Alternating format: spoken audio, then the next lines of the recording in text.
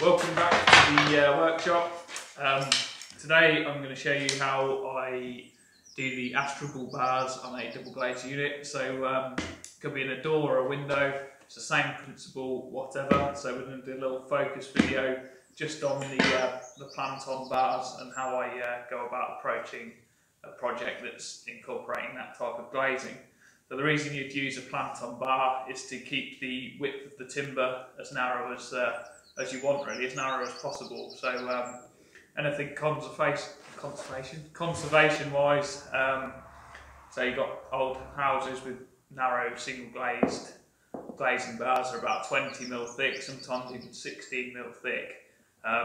Unless you use like a slim light double glazing unit, which have their own series of problems. The other option is to either have a thick glazing bar in the sash that takes a 15mm rebate to hold the two pieces of glass either side, so it ends up about minimum sort of 38mm width in sight line, which is quite chunky. Or the other option is to use a single pane of glass through the whole door or whole window and stick Astragal bars onto the face of that piece of glass to give it the look of glazing bars without the structural element of having a piece of timber going through the whole piece of glass. So it's a good solution in my eyes. Now I've figured out a fairly decent system of doing it. Originally, when I first started doing it, it's sort of a case of making a casement how you would normally, glazing it, and then literally gluing the pieces of timber onto the glass. It's all very well and good. It's quite time consuming. It's difficult to seal the little glazing bar to the unit edges at the sides to glue them in place. And if you ever had to replacement, it was an absolute pig to try and replace it. So the system I've come up with, basically it's using an internally glazed piece of glass, and on the outside of the sash, the glazing bars are actually pegged into the frame with a dowel, so they're all dowelled in and glued as part of the sash at the glue up stage, and it's all then pre-finished as one piece. So the outside of the sash is already in place when you glaze it, and then the inside of the sash you have a separate frame that goes in afterwards once it's been glazed. So I'll show you the process that I use to put these bars in place. So this is a top rail. Ignore these sizings for this job. I'm using it as a principle. This is a bit of a conservation job in itself, so it's not really that appropriate for your standard double glazed window, but it's more of a good idea on showing you the technique that I use.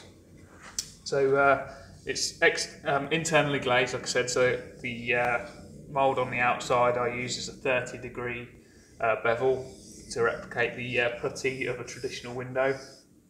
So what we'll do is plane up the glazing bars to the size that we need. In this case they're 21.5mm wide, so the sight line of the glazing bar is 21.5 to match the current windows, and then the thickness of that wants to be the same thickness as as what's left from the rebate there. So from face to the rebate is the thickness of that Astragal bar, so that when they're joined in like that, you've got a sheer, like a flat face for the glass to sit against.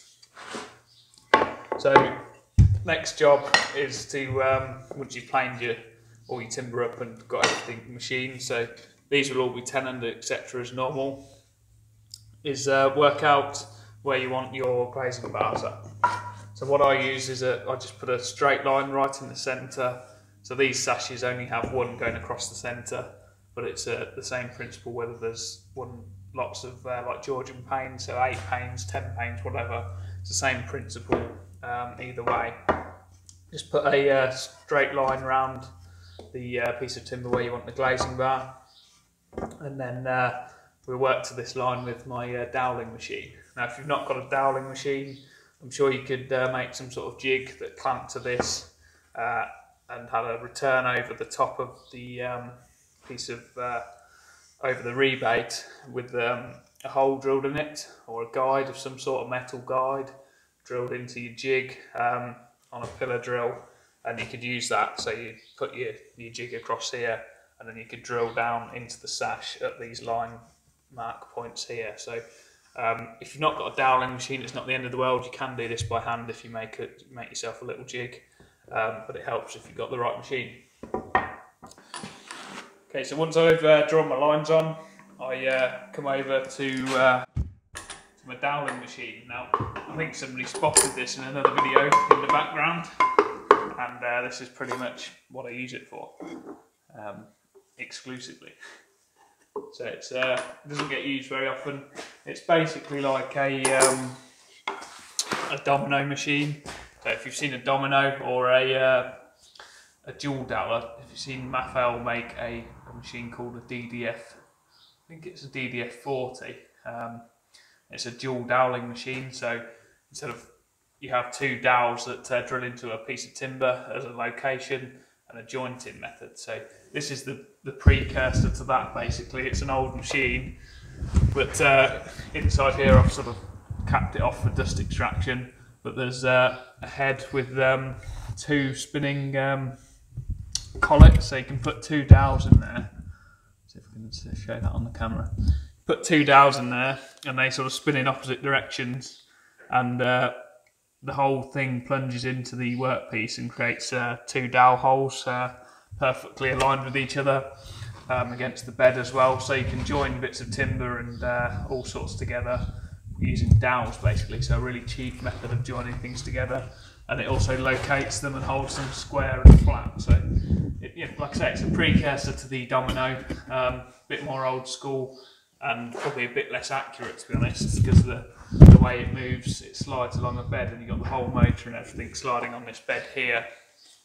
And as it does so, it's sort of, when it hits the end, it's got like a slight bit of rock in the machine. I mean, probably because it's a bit old, it probably needs a slideways adjusting, but for the purposes of this job, it's perfect. It's a nice little machine to use. It's air operated, so you're not having to hold a domino or anything. You just put your piece of timber here, press the button, and it works for you. So brilliant bit of kit. What we're going to be using it for, I've got one dowel in it, so I just use it to go on that line that I've drawn with a reference line on here for the centre of the cutter, and I plunge a dowel hole into that into the moulding on the outside of the sash for where the Astragal bar is going to be placed.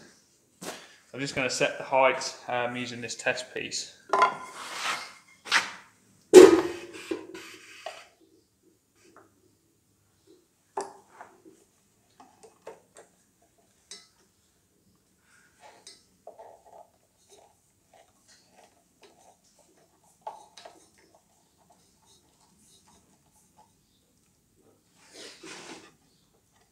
Got a really good height adjustment on it, actually. It's really smooth and accurate.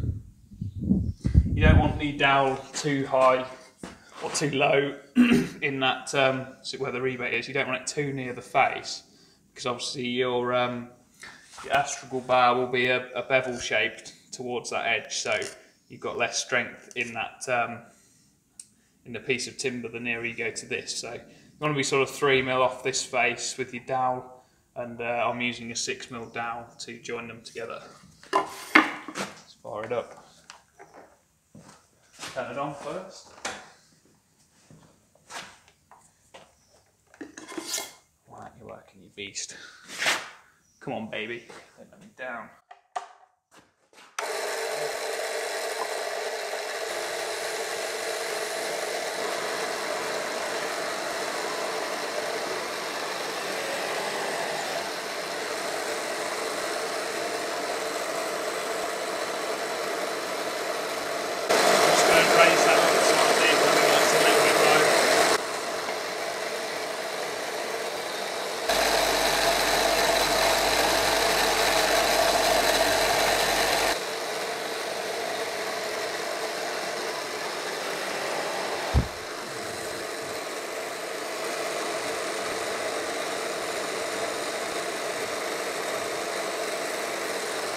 Okay, so everywhere I've got a glazing bar, so my line, I use this reference line on the back here that I've squared over, line it up with this one on the bed, and put a dowel hole in it. Like I say, you can make yourself a little jig, make yourself a little jig, and dowel them by hand with a drill bit through a metal collet mounted into some sort of 90-degree jig. So it's not the end of the world if you've not got this.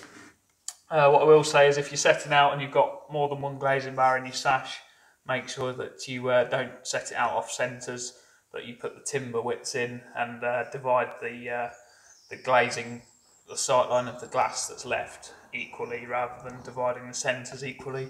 If you do it by centres, then you'll get uneven pane sizes, so your centre pane will have less glass than the top and bottom pane. So bear that in mind when you're setting out. I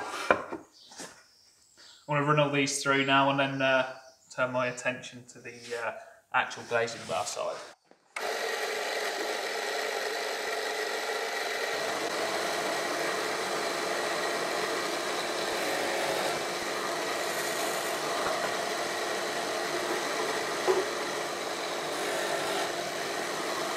Okay, so now all them holes are done in the stiles. You can do the holes in the rails as well if you're doing like I say, the Georgian style, or got more than just a single glazing bar across the sash, because the ones I'm making here just have the one bar, so it's just one hole in each style and one glazing bar between, but it's the same principle, whatever. So now I need to cut the Astragal bars to the same length as the rails for the horizontal bars. So I cut a 30-degree end one side, mark the other end, and set up a stop if you're doing multiple ones, and cut all them off so they're identical to the length of the bevel on your rails that you've made for the sash.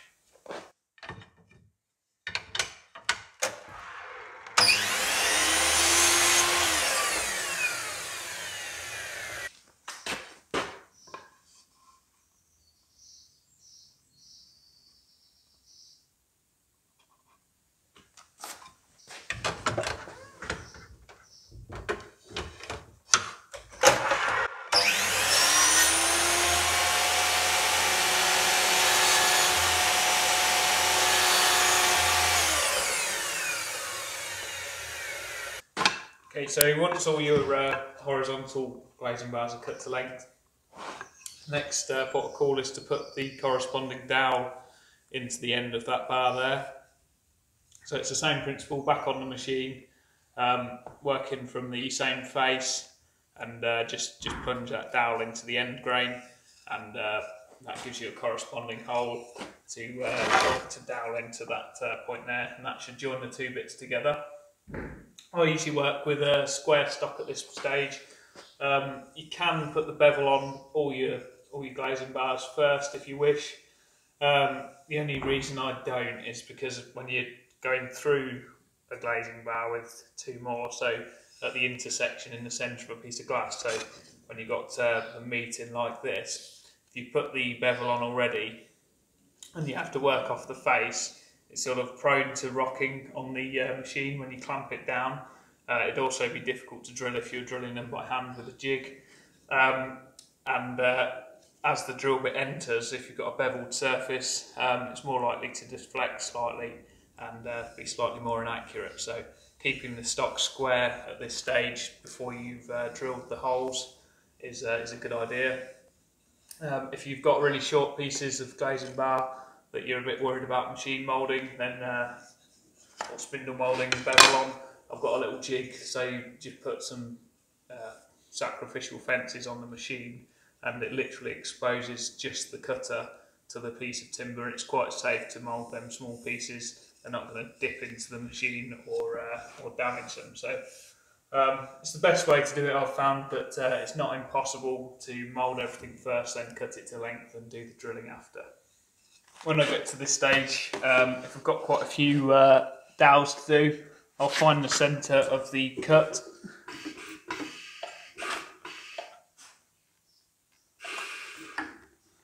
And I've got a series of lines already put on here, so, but you square off this fence, you can find a line here, and then I just screw a sacrificial, well, not sacrificial, but a movable fence down into the bed like this. It just gives you a real quick reference. You put the glazing bar up to it, and that's where the dowel goes into the end.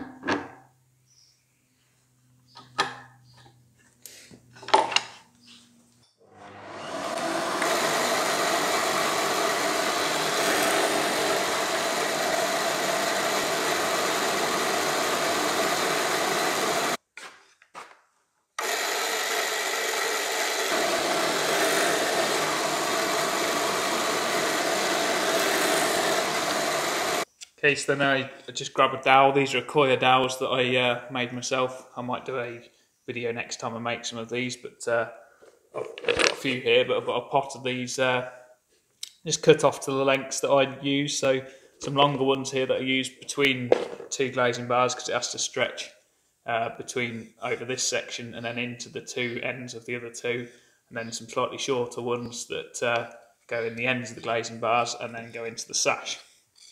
So they just fit into the holes that we've drilled, like so, and you've got yourself a joint, and it's nice and flush. That wants to be flush with the inside edge of that rebate there, so that when it's glued up and clamped up, you can put your 2mm foam tape along this edge, set back from the edge, and then put one in the centre of the glazing bar again, set back from the edge, and then you can perimeter seal both corners from both sides, and this will be sealed and glued to the rail. So you've got a perfect seal around your Astragal bars, and if you ever need to come and replace the unit in the future, you can just cut this seal around the edge on the outside with a multi-tool. It takes 20 seconds to go around the whole unit.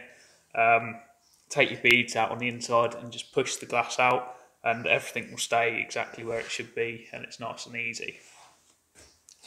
At this stage now, I'd take the bevels off of these bars. So every horizontal bar that you've put in, do all them first before you join the others into it. If you've got vertical bars joining into this, bevel these now, assemble the sash, and then you can cut the lengths of your next beveled bars to suit what's left in the height. So they want to be equal distance so that they match pane sizes top and bottom. The only time you do it differently is with a sash window. So your sash window, your glazing bars would run from bottom rail to meeting rail to top rail first, and then the horizontal glazing bars would be put in second, so they would be the short ones spanning between. So do these square, mould them now, and once they're moulded, you could drill them.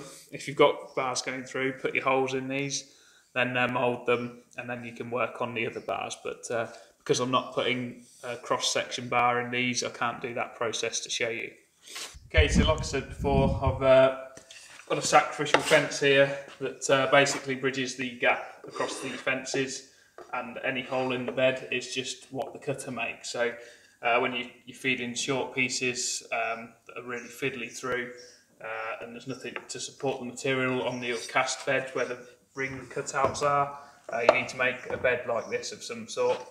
Usually just two pieces of ply at 90 degrees, and feed it over your cutter, and it will just make the hole that you need here. All I've done is just screw that through. I've got a couple of little screw holes in the fences inside, and just put a screw through them to pull it back to the fences. Then just set that up so that it takes the cut out of the bevel on the glazing bar. Now you might find, depending on the size of glazing bar you're using, that to get a bevel that looks sort of accurate, so you've got a nice 6mm centre in the glazing bar to a nice bevel to the edge, where you want like a 1mm flat on the edge that's left. You're going to have to adjust the angle from your 30 degrees around the outside of the sash, or that's what I use as a 30 degrees. So in this case I'm going to use a 35-degree angle on the glazing bars. What you've got to be careful of is your cuts on the remaining glazing bars if you've got them intersecting these ones. So one end is going to be a 35-degree cut, and one end is going to be 30-degree cut where it meets the sash, and any glazing bars that are between two horizontal ones are going to require a 35-degree cut on each end as well. So you just got to pay attention and be careful of that when you're cutting the glazing bars in after this point.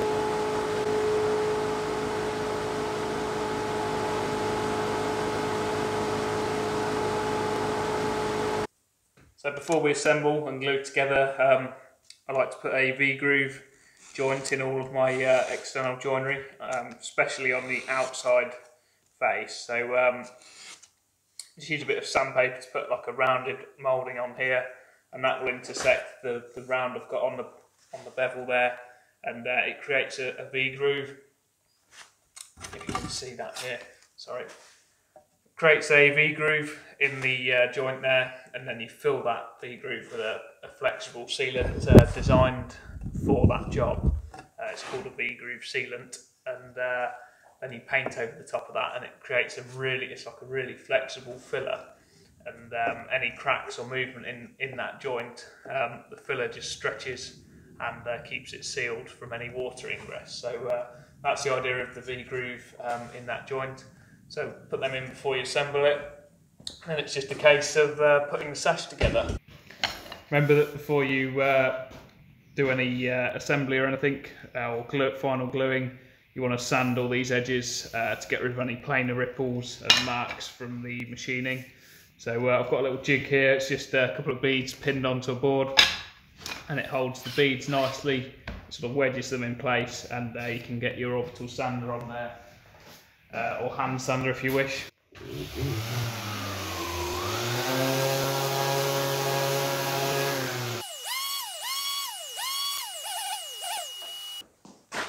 So grab two dowels, put them into the glazing bar, pop it into the stile, rails,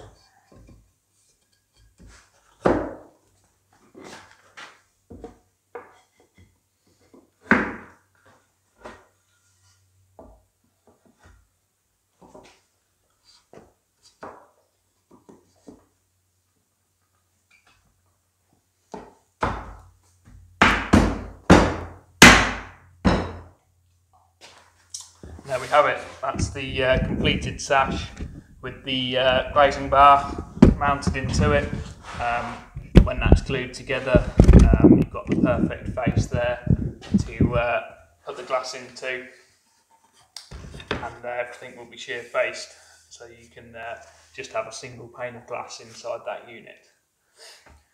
If you're glazing from the inside, what I will do to these before I glue them up is put a groove in the bottom of the sash, like a 8mm diameter round groove, and I run it out the ends of the tenons, or at least one tenon, so it comes out there, and that gives you the opportunity then, if this seal breaks down on the outside at any point in the future, hopefully any water will come down to the bottom of the sash, sit in this groove, and then it can run out the ends of the sash through that hole in the side there. So that's the theory. And then if you get any water leaking inside, you know you need to do some maintenance on your windows and check this pointing seal around the outside. So it's sort of a good notification as if to maintain your windows. So it's a great system. It works for me, and like I said, it's very easy to replace a double glaze unit if it goes wrong. On the inside of the sash here, so you'll have a bead. I'll go get one. So on the inside of the sash here, you really your options are limitless as to what mouldings you can use on your windows. So if you wanted like an OG moulding, you can put a bead with an OG moulding, and then you'd have to scribe the appropriate moulding over this beading on the inside. At the minute, what seems very popular is just a square bead with the rounds taken off. So it's just a round edge, round over piece, rounded bit on the corners in there, and then the inside frame would be just a flat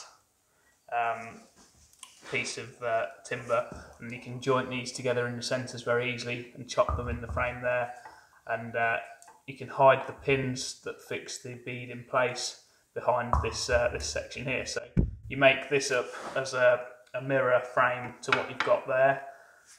So if you've got glazing bars running through the unit like this and joining in the middle, you'd make that frame up as a one-piece frame, spray it or paint it all as one thing, and then once your beading's in place, drop that frame in on top. So That works again as a good system that if you have to replace the pane in the future, you just whip your multi-tool underneath the foam tape that sticks it in place and take that off as a one piece, and it's very little work then to clean that off and reapply it to the window. So that's pretty much it. I'm not going to glue it up and paint it and show you a finished article. I think you can see how it all works from that section there. I hope you've enjoyed the video. I'll be doing some more joinery based stuff. Hopefully going to get a complete double glazed window build done in the future. So hit subscribe and it'll notify you when that comes online. And yeah, lots of videos planned, so keep an eye out.